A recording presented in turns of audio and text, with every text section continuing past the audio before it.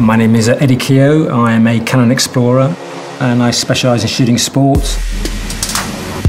I've been using Canon cameras since 2002. They're just the best. They're reliable, they're durable, they're strong, they're second to none, in my opinion.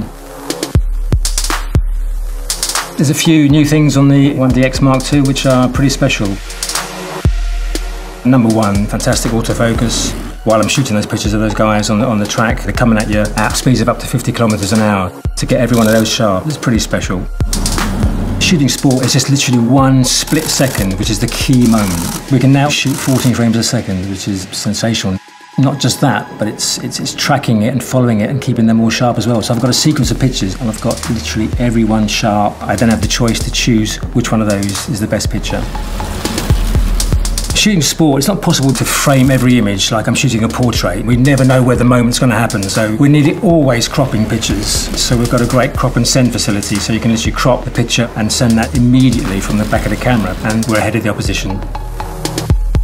I shot some 4K video today. The beauty of it is you can also shoot that, say, 60 frames a second, and you can take an image from that. Just adds a lovely dimension to the camera. All I can do is the best that I can do, so I make sure I use the best kit. Simple as.